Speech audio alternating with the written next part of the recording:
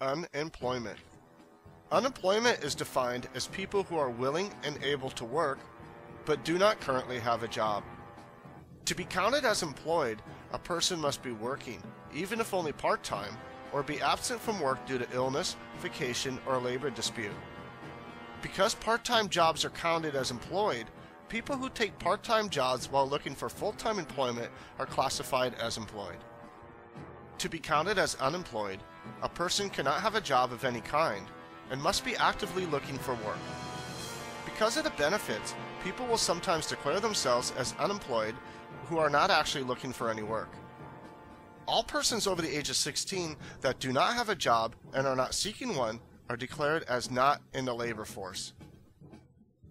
As you can see, the employment numbers can be a bit misleading because some people are declared employed who are still looking for full-time work. Some people are declared unemployed who are not really seeking work but still want to collect the benefits. And some people are declared not in the labor force because there were no jobs available, so they simply gave up looking for work. Unemployment statistics are reported by the Department of Labor. There are several unemployment reports from the Department of Labor, as well as other sources that we will cover in the section on economic data. Frictional unemployment. People are frictionally unemployed when they are in between jobs or seeking work for the first time. Because there will always be a certain number of people changing jobs, or a certain number of people seeking work for the first time, there will always be a certain level of frictional unemployment. Therefore, full employment means there is still an acceptable level of unemployment in the country. This is sometimes referred to as an ideal employment level. There is some debate on the acceptable level of unemployment to be considered full employment. For example, Lord William Beveridge defined full employment as where the number of unemployed workers equal the number of job vacancies available. However, most economists agree that a level of unemployment around 4 to 5% should be considered full employment. Cyclical unemployment. Cyclical unemployment, also known as demand-deficient unemployment, comes from fluctuations in the business cycle. The business cycle is named for the stages an economy goes through. A business cycle generally has 4 parts: growth, prosperity, decline, and recession. Eventually, a recession will always be followed by expansion, and expansion will always be followed by recession. The full loop of going from recession to growth and back to recession again is called the business cycle. Cyclical unemployment comes from the periods of decline and recession in the business cycle. Structural unemployment. Structural unemployment happens when unemployed workers are unable to fill job openings due to skill mismatch or geographical mismatch. Structural unemployment due to skill mismatch occurs when available workers do not have the skills needed to perform available jobs.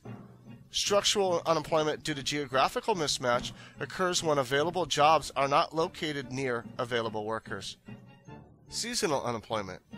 Seasonal unemployment occurs when people have jobs for part of the year, but are unemployed part of the year due to seasonal factors. An example might be construction or farm workers who are out of work because of cold weather. There will always be some unemployment. Because there will always be a certain number of people in the process of changing jobs, there will always be a certain number of people unemployed due to frictional unemployment. However, there are a certain number of things that can be done to minimize unemployment in general. One of these tools is fiscal policy.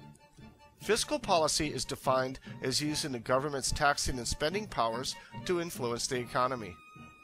Fiscal policy can be used to combat cyclical unemployment, which is caused by a decrease in total spending from the country being in or heading into a recession. Because less things are being purchased, workers get laid off due to decreases in production. If spending can be increased, these workers would get called back to work to produce the additional needed goods. One way fiscal policy can be used to create jobs would be to cut taxes. This means people would have more money left over to spend, and companies would have more money to hire new employees. Another example of fiscal policy could be used is if the government started a public works program to build new buildings or bridges.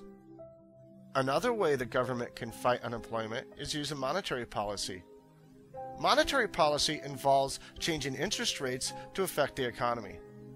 By lowering rates, money now costs less to borrow, making it cheaper for companies to expand and cheaper for consumers to buy goods. There will be a lot more on fiscal and monetary policy in future videos. So that covers a basic overview of unemployment. In our next video, I'll cover a problem that many economists say will be a growing problem in the future: inflation. Meantime, happy trading.